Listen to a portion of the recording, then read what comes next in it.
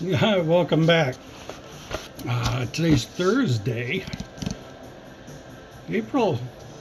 I don't know. It's the first week of April. Anyways, got some sun. Went for a ride. Been out here in the garage and kind of cleaned up the board. Not really much to paint, so I decided I'll start another small project. I got a big project coming in soon. Working with Pastor Chad. Gonna talk him through that, and then I said, well, I just want a little something to play around with for a little bit. So what I'm going to do is do an unboxing, which I've never done. I don't see the value in it, but it'll make sense in a little bit. So just hang with me.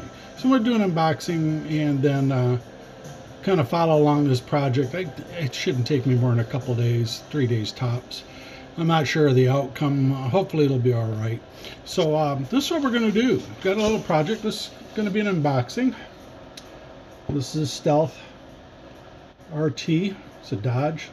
1995 is the year. To be honest, I don't know how old this thing is. I think it's really old, to be honest with you. Oh, the box is pretty worn, kind of beat up. I think I got it in an auction. I didn't spend more than a few dollars with it. So we're going to open it up and see what's inside. Well, I got the directions. That's a good start, I think. You got the directions, and usually on the front of it they tell you all about the vehicle. And there is only one phrase that can aptly describe the Dodge Stealth RT: super tech. If there's something pertaining to automotive wizardry that is at all available, it was on the Dodge Stealth. So that's kind of neat. And then they go through, and the directions kind of yellowed. So again, I'm sure this is old. Typical, we're going to start with the engine and then the transmission. Engine first, then the transmission. Now we'll put the drivetrain in, and put the body in. Let's see here.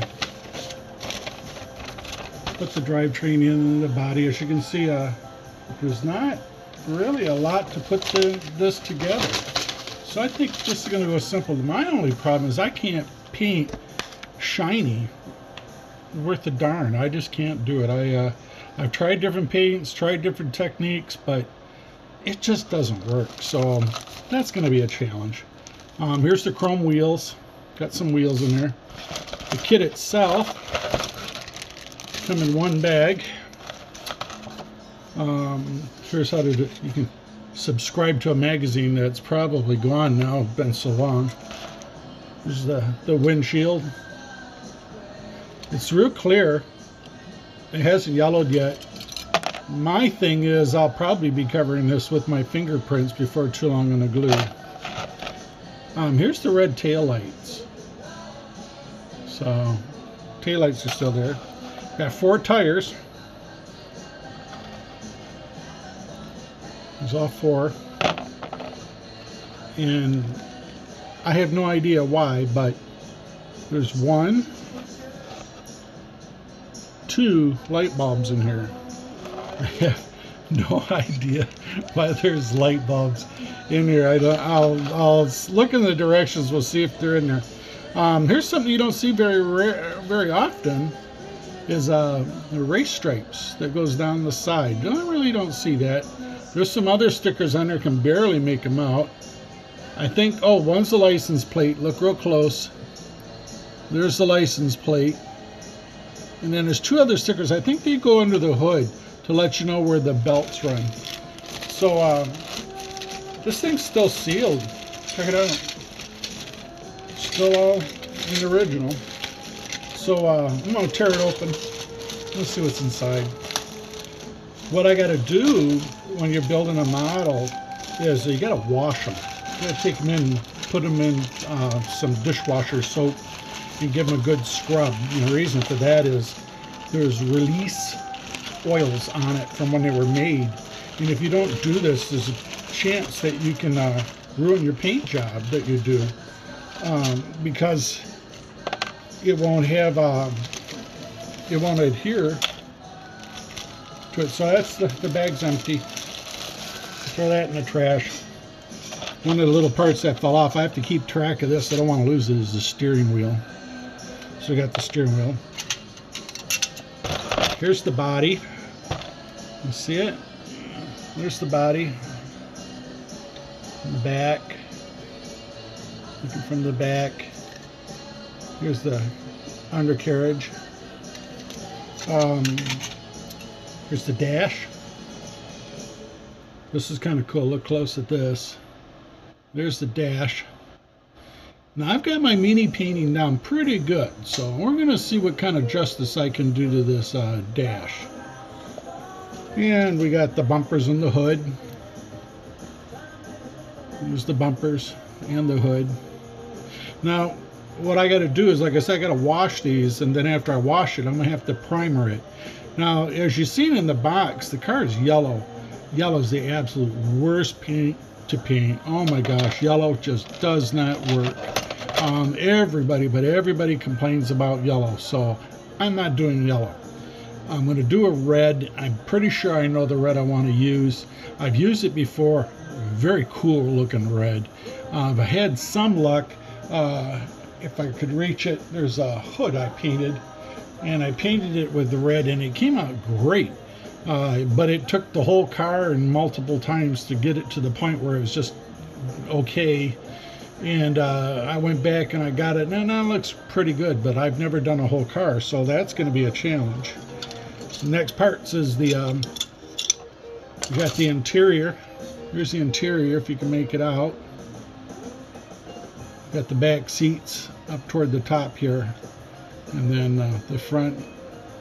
Now a lot of guys, they'll do the stuff that's called flocking, and they'll put it in and it looks like it's got the fuzz like in a real car. I've never done that. I've heard of it, and I've just never had the courage to do it. I'd have to order everything, so I'm not too sure I'm going to do that, but I'm going to give it some thought. If I think I can pull it off, I'll do it. I'll order up some flock and we'll give it a go. So now we got the drivetrain. Here's the front right here. Let me get it turned around.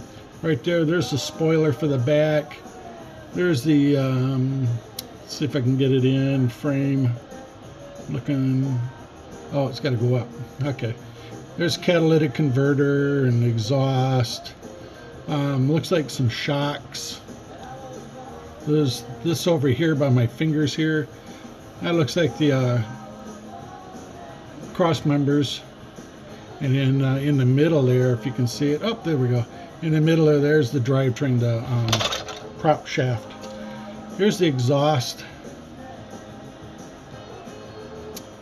I do have a method, I should say, of how to chrome and chroming. So we'll chrome tip this. I haven't decided. I think it'd probably be, as old as this is, it's probably got some rust on it. And I'm gonna have to research. I don't know if the body was made out of metal or not. I think the hood might be fiberglass. So you don't want to rust something that was fiberglass or plastic, like the bumpers.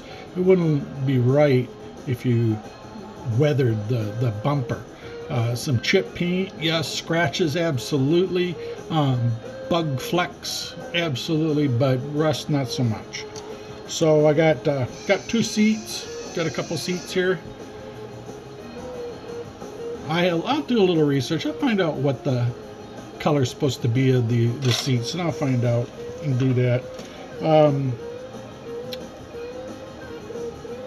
Quite frankly, I don't know what that is. I'm thinking it's just a piece of plastic.